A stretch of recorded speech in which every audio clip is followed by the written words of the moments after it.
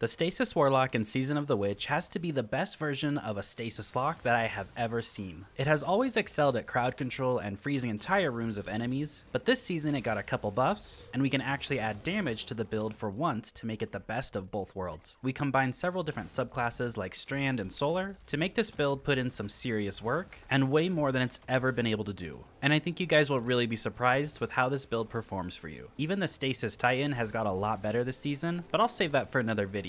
I know a lot of you have asked for that one. Now there are 3 key things that we need to cover in order for you to experience this build at its full potential, and these are all really important, so listen up. The first thing is weapon choice. We want to take Strand and Solar weapons to make this build into something special, and there are 2 different ways to go about this. You either take a very strong Strand weapon that will do the bulk of the work for you, or a very strong Solar weapon as your main, and then the secondary Strand weapon as a way to just apply debuffs. So for me personally, I found the best route to take a Strand weapon as my primary, because I have just been playing with Sunshot way too much this season. So I would go with Quicksilver Storm like you're seeing in most of the gameplay. It hits like a truck, and when you pair our freezing capabilities and freeze a ton of enemies, the grenade launcher form can clear out mobs of enemies at once and really makes you feel powerful when this happens. Some other honorable mentions for Strand weapons are the Navigator. I actually used it to run a full coil, and being able to apply Woven Mail and also Sever on high health targets were great, and that's on top of everything else we're already doing. So if you have this weapon, try it out. And then I also use the Final Warning. That's a great option, and it's anti-barrier. And then a great legendary is Rufus's Fury. Now that we got the weapons out of the way, let's talk about 2 fragments, because you need to choose between 45% more damage or 40% more survivability based on the activity you're doing and how you play the game. The other 3 fragments will stay the same, and the 4th is chosen between Whisper of Chains that grants us 40% damage reduction when we're near stasis crystals or frozen targets, so you should have this up all the time, and then Whisper of Rending that allows our primary weapon to hit frozen targets 45% harder. So on something like the grenade launcher form of Quicksilver, you are doing massive damage to anything frozen. So in easier activities, I would take Whisper of Rending, but in harder activities, I would switch to Whisper of Chains, but I'll leave the final decision up to you guys, since you should play Destiny whichever way that makes it the most fun for you. And the last thing that really impacts our overall build is the artifact mod choices. The first 2 are the stasis mods called Pillar of Ice and Hail of the Storm. What these do is cause our shatter damage from frozen targets and stasis crystals to hit much harder. I believe this is about a 15% damage buff for both, so it just adds overall damage to the build. And then when we kill encased targets, they will spawn a stasis crystal for us. This is huge, especially for a Stasis Warlock, because now we have a way to spawn crystals without using a headstone weapon or the glacial grenade, and we could choose a different weapon like Quicksilver to play into the Strand aspects. So it's very nice. The next 2 mods are Unraveling Orbs and Horde Shuttle. When we pick up an Orb of Power,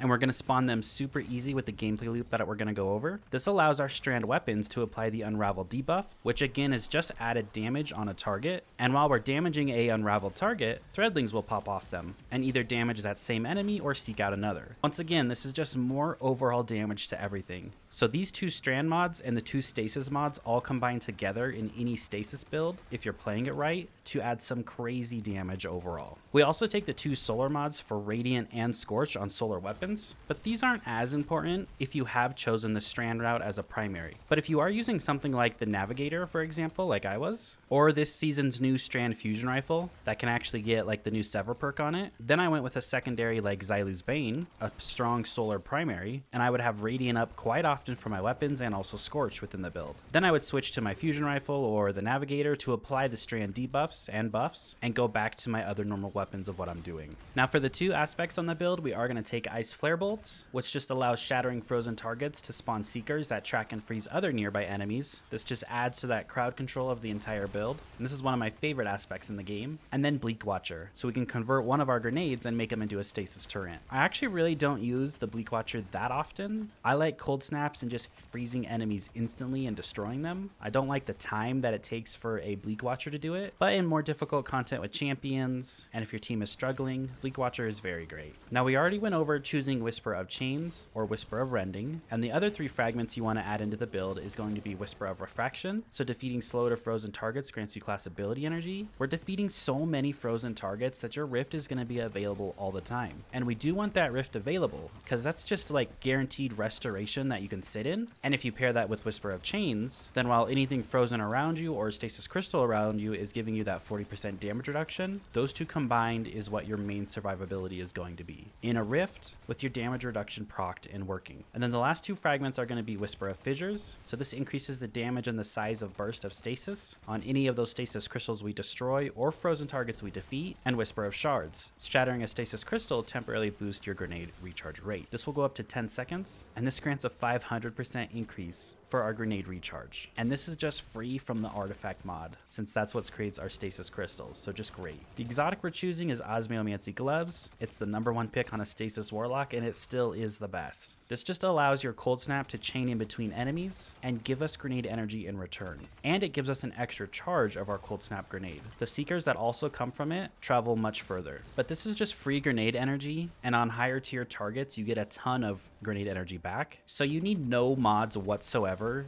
to add to your grenade recharge. Like, I'm not joking, Osmiomancy Gloves does it on your own, which means all the rest of the mods in the build we can take to make things much better. On our helmet, you just want to make sure you have a Siphon mod on for Solar or Strand, whatever weapons you're using to spawn Orbs of Power. On the gauntlets, the only important mod there is Bolstering Detonation. Grants class ability energy when you deal damage with a grenade. And since we're always throwing these grenades out, this will proc for us every 7 seconds. You don't get a ton of energy back, but it's well worth it for how many times your grenade is tagging people. And yes, when your Cold Snap does freeze something that is technically causing damage. Your chest piece is just your damage reduction, and then your boots is going to be better already, so our health begins to regenerate when we pick up an Orb of Power, and 2 Strand weapon surges to give us a 17% weapon damage boost on our primary weapon. On the class item, we take Reaper and Elemental Time Dilation. Reaper to spawn an Orb of Power when we use our class ability and then kill something with our weapon, and Time Dilation to extend those surges on our boots. Now the overall gameplay loop is very simple. Just enter a room, drop your Rift, throw your Cold Snap grenade. You've then activated Reaper, kill the first frozen enemy you see. The rest of the chain of Cold Snap will chain and freeze everything, and pick up the 1 Orb of Power that you created from Reaper. Then just throw your grenades and keep using that primary weapon, and you'll freeze everything, shatter and explode it all, and then also add in the unraveling and threadlings coming from everything from your Strand weapon. And then you should have your Rift coming back super fast, drop it again, and repeat the cycle. I hope you guys enjoyed this video and you give this build a shot. I think you'll really enjoy it, and it is the strongest I've seen a Stasis Warlock. Thank you so much for watching. I really appreciate it, and I'll see you all in the next video. Have a great rest of your day.